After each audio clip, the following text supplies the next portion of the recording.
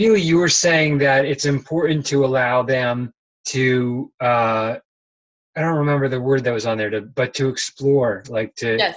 something like that, experiment. Yes.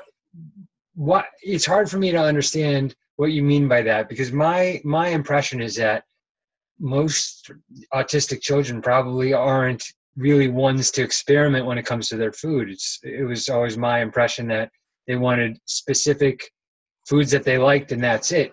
So when you say allow experimentation, what did you mean?